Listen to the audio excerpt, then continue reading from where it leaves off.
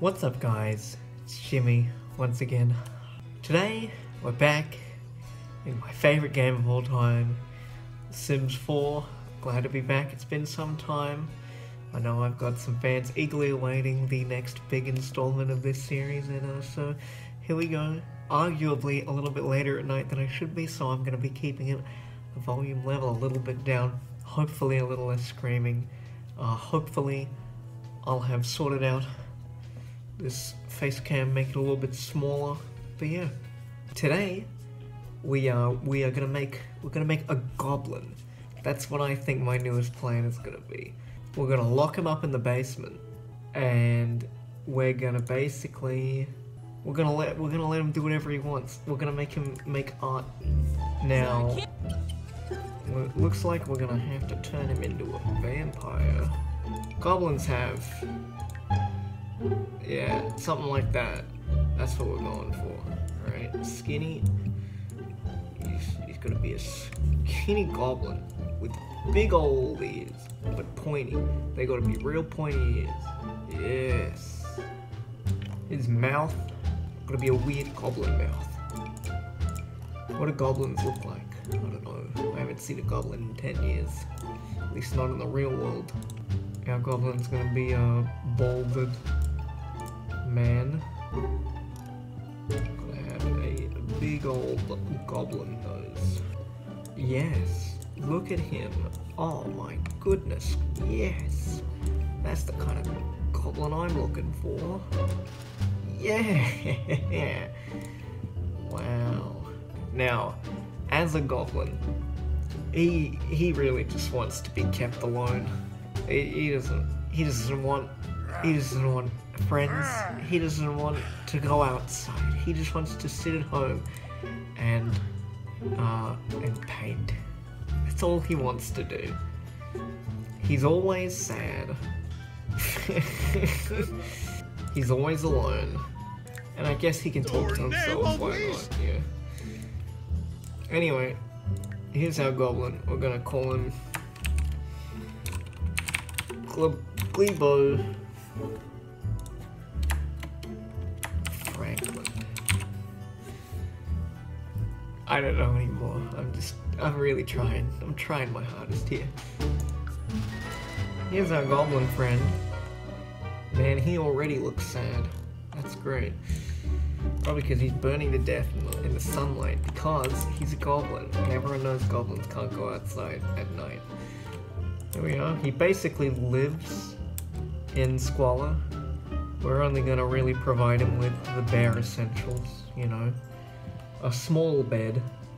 Like, he can cook, but like, he's gotta cook right next to, like, just his house and like where he sleeps and stuff. Because we don't need a microwave, right? I know I do. There's one thing I think I could never have lived without through my time. Probably a microwave. How often do I have popcorn? Daily. Twice daily.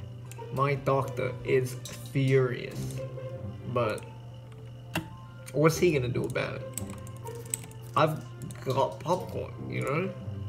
Okay.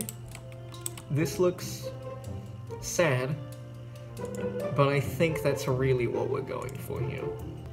Now, we're gonna give him an easel, because he's our artistic little goblin, you know. He can't not be artistic. That's all he's allowed to do, I think. Here he is. His first painting. Wow. We're gonna hang this one up. It's gonna be great. Wow. That looks like trash. Straight up onto the wall. Back to painting with you, young man. Whoa, what's that? What happened there? Oh, we'll never know. Didn't even work. What the heck? Fine, the game's not letting me cheat. That's fine. Maybe we can just keep painting more goddamn paintings, huh? How's that sound? How about a large classic painting? That sounds fun, doesn't it? I'd give him a cat, but I don't want to have to make like 15 raccoons again. That's just not what I'm about right now. What the heck? He painted without me. He wants to paint. This is excellent news. This means we're on the right track. My biggest gripe with this painting is that it's very small, and we want the large paintings. Give us a large abstract painting. Gilbo. I named him something very strange, and I can't even say it myself. So as you can see from Gilbo's collection, it's mostly the same painting over and over and over again, which is, it's fine. It's just very much an acquired taste. Like, you know, they talk about the fine arts and things like that. You got your Monet, your Leonardo DiCaprio, fucking the Dalai Lama. I don't know, but everyone's always like, oh, all those aren't. It's just not good. And to that I say, yes, you're correct. But Glibbo, his art is like just universally excellent. You know, if Jesus came back, I'm sure he'd take a look at what Glibbo's created right now, and he'd say, wow, Glibbo, you're better than me, Jesus. Now, as is tradition on this channel with some of my Sims gameplay videos, I think it's time that we kill our little friend Glibbo. It's not to say that he hasn't had a good run and that he hasn't made some excellent paintings, but it's just, you know, it's the circle of life, and it moves us all through despair and hope, through faith and love. So they say, at least in some corners of the world. Now I've locked him in a picket fence just outside of his basement, where he's gonna, well, when the sun rises in a few hours, he's going to burn to death.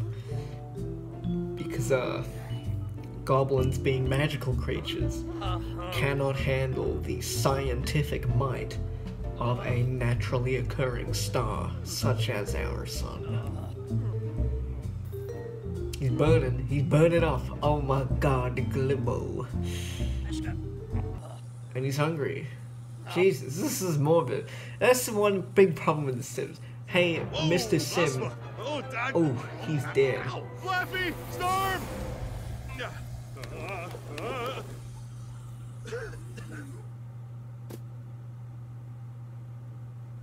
That was the worst thing I've ever seen. It was terrifying. I feel genuinely bad. Death is here. He's on his phone again. Glibbo. Shit. Anyway. Thanks for watching this episode of The Sims. This might have been a shorter one. But, you know, you gotta do what you gotta do. Especially Glibbo. He had to die. That's what he had to do. Yeah, so tune in next time.